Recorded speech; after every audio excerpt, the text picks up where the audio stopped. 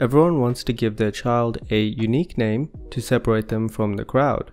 This name then becomes the first ever identity with which a child will be recognized. Most people develop a personal connection with this identity for the rest of their life, but does that name actually have any effect on who a person is and who they can become? According to the face name effect, also known as the Dorian Gray effect, the answer is yes. The phenomenon, named after Oscar Wilde's eponymous hero, where his deeds affect his portrait on the wall, states that external labels such as a name have an internal effect on self-worth, confidence, grooming habits, and aesthetic choices. The physical appearance of that person is what is perceived by others, which further affects the person's own self-image and self-worth. Psychologists see this relationship between the internal factors and the external as the main component in the development of the person and their psyche. To test if one's name has a Dorian Gray effect on a person's personality, researchers from Hebrew University in Jerusalem performed a study that was published in the Journal of Personality and Social Psychology. The paper, aptly titled "We Look Like Our Names," explores the significance of how social judgments of a name can positively or negatively impact self-perception. This is the opposite of most research in the field, which looks at how appearances influence social perception. Social tags have been shown in the past to have an influence on people. One example would be teachers that put down certain students with harsh labels create a self-fulfilling prophecy of antisocial behavior. However, a name is the ultimate social tag, something that most people don't even choose, and it is more important to one's identity than just about anything else. The researchers at Hebrew University conducted 8 different studies in 2 different countries with different cultural settings to test out their hypothesis. During each study, the test subjects were shown pictures of strangers and 5 possible name options. Each participant was asked to match the correct name to the face, the name that they thought fit the person's facial appearance. For this example, Dan was chosen 38% of the time, which is greater than a 1 in 4 random choice. Dan was actually his real name as well. Ethnicity, age, and socioeconomic variables for each picture were controlled by the researchers to achieve the most accurate results. This variable control ensured that the test subjects weren't picking names for the pictures purely based on the facial traits. In each of the studies, test subjects were up to 40% accurate in identifying the name of the person in the picture. When asked about the phenomenon, the lead author of the study, Dr. Zwebner, said that when people hear a name, they visualize a face in their mind based on cultural stereotypes and characteristic traits. According to the study, people are often statistically accurate to a degree that cannot be considered just pure chance or coincidence. He also added that this perception of others is especially important because the way one is perceived, even if the perception is only based on a name, affects one's own personality. Most people will develop their personality around how others perceive to live up to their expectations. Zebrowitz in 2011 identified that our facial features actually change over the years to eventually represent our internal expectations of how we should look. For the average person, this may be in dressing a certain way, a change in grooming habits, or a greater propensity to change things about yourself surgically. From Albert Mehrabian's 2001 paper, we know that social attributes are interpreted from names. With 7 trials and multiple repeats, each with a moderate sample size, men's names connoted more masculine characteristics, less ethical caring, and more successful characteristics than did women's. Nicknames connoted less successful characteristics, more popularity and fun, and less ethical caring characteristics than did given names. Androgynous names were more popular and fun, but less masculine for men and more masculine for women. Less conventionally spelled names connoted uniformly less attractive characteristics. For men only, longer names connoted more ethical and caring characteristics but less popularity and fun.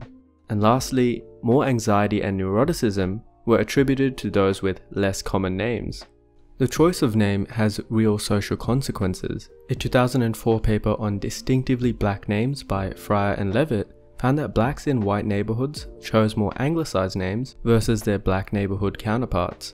As a confounding effect of that, more anglicized black names were found to be easier to pronounce for the English-speaking workplace, which provided a socioeconomic boost. Following from that, Laham et al.'s 2012 paper found merit to the name pronunciation effect, where easier to pronounce names reflect more favorably on appearances, perceived workplace status, and socioeconomic status. The results were independent of the length of the name or unusualness, typicality or foreignness, indicating that easy phonetic pronunciation of a name seems to be the most important quality in choosing one. This particular research paper is an anglicized example using Asian international students in Australia and domestic Australian students, but similar effects were found in other parts of the world in different languages. What might be difficult to an English speaker might be very easy to pronounce for a non-English speaker, and so that would be rated more favorably to them, and vice versa. The underlying mechanism comes from the research in processing fluency, where the subjective experience of ease or difficulty that is associated with a cognitive process is linked to positive or negative emotions. Think of it as that little dopamine rush that you get when you pronounce a difficult name like Saoirse correctly. You automatically like that person a little bit more for giving you that positive feeling. The phonological fluency or ease of pronunciation isn't just limited to names. Alter et al.'s 2006 paper applied this to the local stock market, finding easier names to perform better in the short term, and similarly, drugs with easier to read names were deemed as less risky. If you Google the industry name for a drug versus the trade name, then you'll notice that the trade name is almost always much simpler. So what is the right name for a face? Well, typically people identify individuals by either their face or their name, leading to what's known as a face name prototype. A Dan Sheriff would look very different to a Liu Ming, and whether we've met a Dan or a Liu, within seconds of hearing those names, we've already developed an idea of what they might look like based on previous facial data and experiences.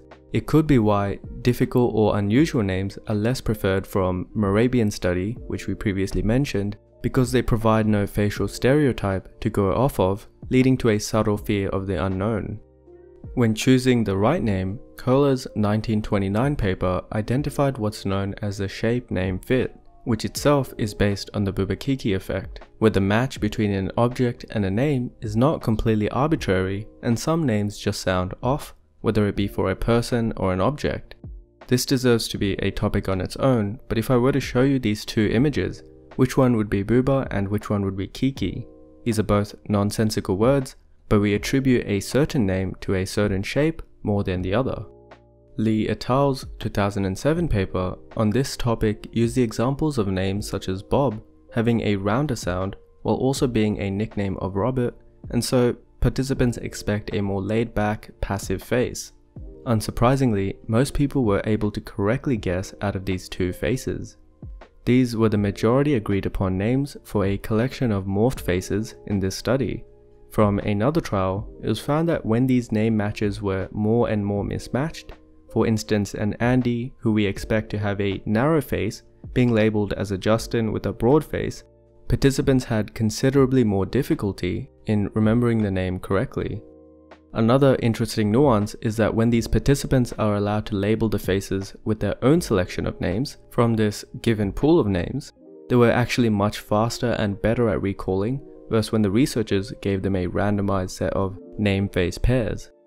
To summarize, there is strong evidence of face-name prototypicality.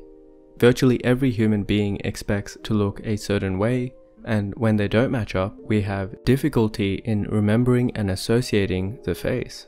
The choice of name has significant social importance, from workplace discrimination to socioeconomic success, and in general easier to pronounce names that are phonetically pronounced how they are spelt, whether it be anglicized, ethnic or other, are more preferred irrespective of their length or commonality. The face name effect is so prevalent that artificial intelligence algorithms can predict names far more accurately than humans can by finding commonalities in faces with the same name. Regression analysis of the results show that the eyes and greater periocular region is the most determinant factor that the computer algorithm uses to assign a name. As for growing into your name, Zwebner et al.'s paper suggests it is only a self-fulfilling prophecy when there are facial features that one can control, most commonly being your hairstyling and body modifications.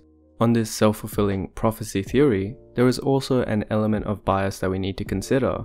For instance, Conrad is a fairly waspy Caucasian name, and so a child with that name would be more socially acclimated in the West, likely coming from a privileged family, and would be expected to uphold traditions of involvement in sport, such as American football or rugby as it is here. This leads to frequent exercise, social development, health access, and higher testosterone in general, which is responsible for growing into a wider, more masculine face during adolescence. Perhaps the name had nothing to do with it, but rather it is simply a product of selection bias.